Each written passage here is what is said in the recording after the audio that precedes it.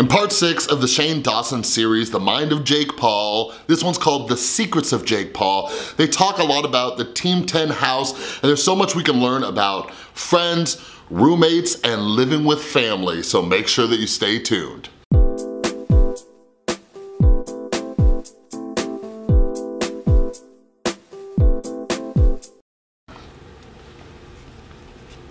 You like that, Zach? You like me rubbing my nose? You better. What is up, everybody? This is Chris from the Rewired Soul, where we talk about the problem but focus on the solution. And if you're new to my channel is all about helping you with your mental and emotional well-being. And as you can suspect, there's a lot to do with mental and emotional well-being with who you live with. So if you're into that kind of stuff, make sure you subscribe and ring that notification bell because I make a ton of videos. I've been recapping all of the Shane Dawson series. And while I'm here in beautiful Los Angeles, California, on the last day, my buddy Zach of Zack Snyder Productions has been just killing it with the editing, killing it with the thumbnails. I actually like his thumbnails more than mine. I don't know what he does. I'm gonna have to have him teach me when I get back. But do me a favor, if you've been watching the last few days of my channel and you enjoy Zach's editing, do me a favor, let him know, leave him some love down in the comments. And if you're into nerd culture and stuff, he just started doing a daily show during the week about nerd culture type stuff. So make sure you go check out his channel and subscribe. Love this dude. Anyways, let's get started. So in part 6, Secrets of Jake Paul, this is my third video. And in this one, I love how we can pull different situations from this because a lot of you might be struggling with it.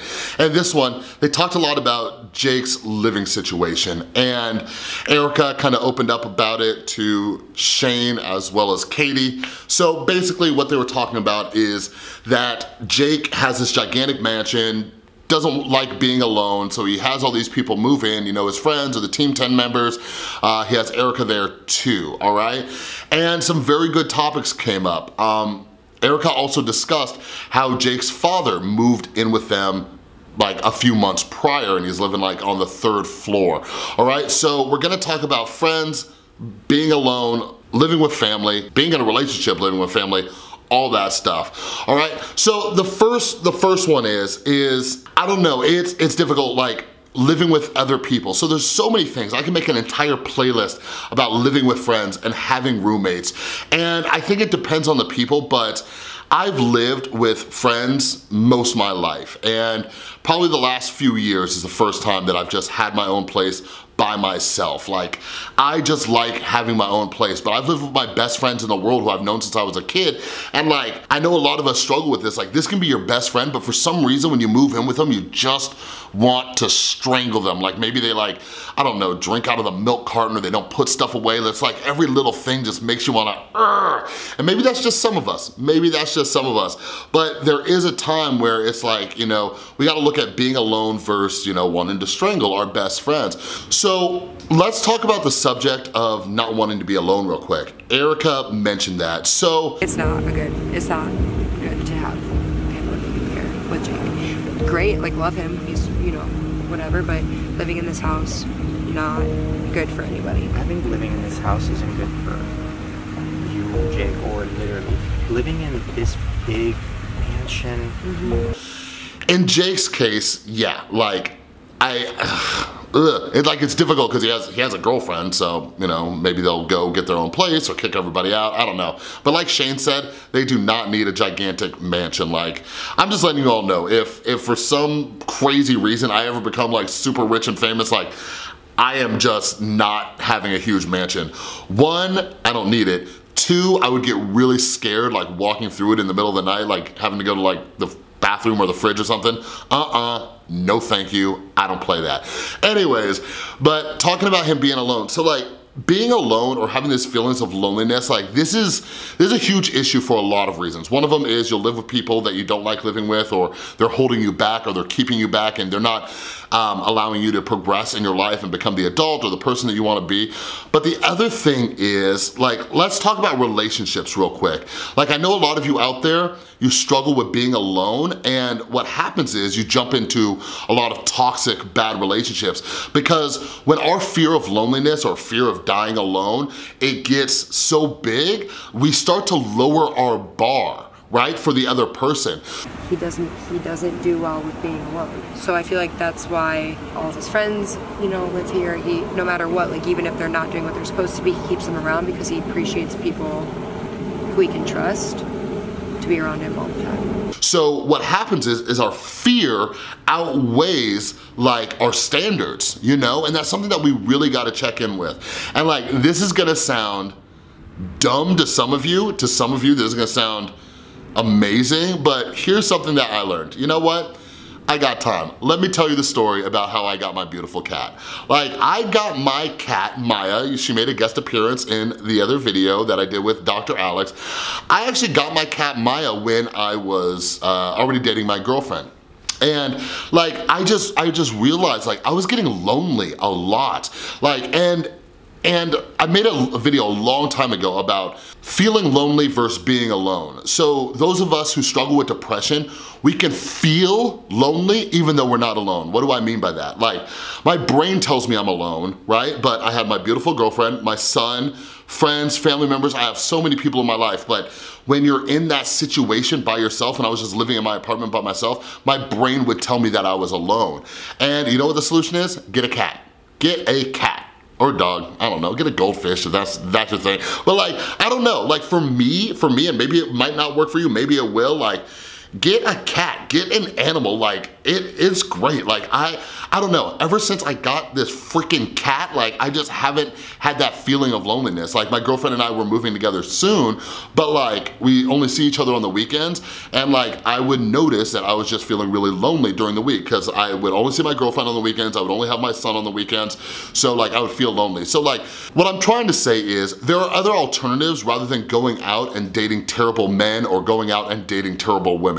You know what I mean? Like, if you're lonely, get an animal companion, make sure you can keep it alive and do that, all right? So the last subject I wanna talk about is living with family members. I just wanna say this real quick, like, Erika might have put herself in a really awkward position. Like, that's interesting. I don't know. It's interesting because she said all this about Greg, and she did it in a very tactful way, but I can see it stirring some stuff, and I don't know. Like, I wonder what's going on behind the scenes. Like, and for all of you out there, I don't know if you've been in a situation where you've disliked your significant other's parents, or even if you didn't dislike them, like maybe they let them move in with you. Like, for example, and I'll say this right now, I'll say it on camera, I don't even care. My girlfriend and I are getting a new apartment. I'm trying to get my mom to move out to Las Vegas, but my girlfriend and I were getting our own place. And my mom's like, can I live with you? And I'm like, no, sorry. You know what I mean? Like, I just told her that. I set up that boundary. And I love my mom. Me and my mom have fun. My girlfriend loves my mom, but kind of like the same reasons that Erika was talking about, like it changes things in a different way. You know what I mean? So like, that's just a boundary that I set up, and Jake might not be able to set that boundary. Like, Jake's a millionaire. He could have bought his dad another mansion or another house or something, you know what I mean? But like Erika points out, and this is something that Jake and his dad need to work on, but like, you see Jake's mood change. And I mentioned this in other videos about the family of Jake Paul, like that entire freaking family needs therapy, you know? But yeah, like, it can be uncomfortable living with family members, especially like when you're an adult, but like I get it because we feel indebted to them. But like, I don't know, a good example, depending on your opinions of him, Jeffree Star recently reconnected with his mother, and he just bought her a place. Like, she was living on the streets, he bought her a place. And I think that was smart. Like, Jeffree's got a huge mansion, but he moved her in somewhere, you know? And I know not everybody watching this is a millionaire and all of that. Like, I guess what I'll leave you with on that note is going to depend person to person, situation to situation, okay? Like, you might not be in a financial position, or your parents might not be in a financial position for them to get their own place. But I've mentioned this in other videos, I forgot which one I did recently, but like, I set a boundary, like when someone's moving in, I set a time limit on it. Like, okay, you can come stay with me, but it's only for X amount of months, right? I think I mentioned it, my friend Nikki, who's a school teacher. Like, when she came to live with me, because she had some stuff go on, I was like, you can stay with me for 3 months, then you're out of here, right? But as time went on, like I realized, okay, it's cool. It's kind of nice having her in the house and, you know, it's cool, right? Like, so she ended up staying with me for like almost a year before she ended up getting her own place.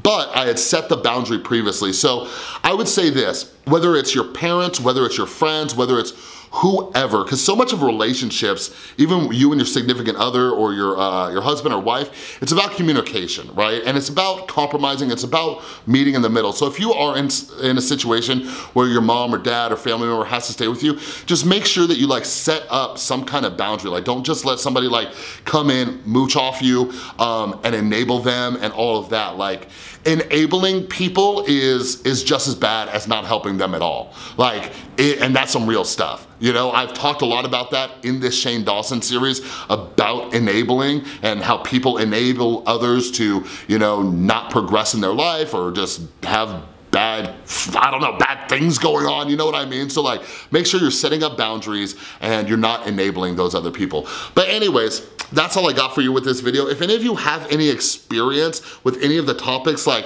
whether you struggle with loneliness, you always need somebody around, like can you relate to what I was saying about like your fear of being alone makes you lower your bar with like who you date? Do you have any experience with family moving in and it causing turmoil with your significant other? Any of that stuff, like I said, I think there's a lot that everybody can learn from each other down in the comments below, all right? So thanks so much for watching. Thank you, Zach, for editing this final video for me while I am out of town. I love you so much. Go check out Zach's channel, Zack Snyder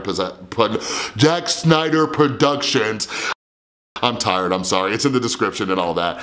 All right, but anyways, that's all I got for you. Like the video, give it a thumbs up. If you're new, make sure you subscribe, ring the notification bell, and I will see you when I'm back in Vegas and make the next video. Bye.